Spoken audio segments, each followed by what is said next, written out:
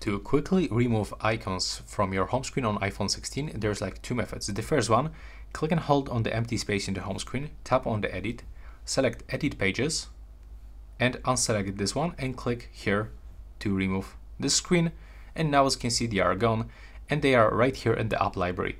But also you can click and hold one of the icon, move it to the right bottom corner in this screen with the other icons and keep tapping quickly on other icons.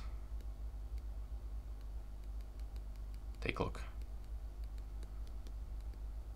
Now we can put it to the right side and put it to the library. And we can click done. And now we can try to do this one more time.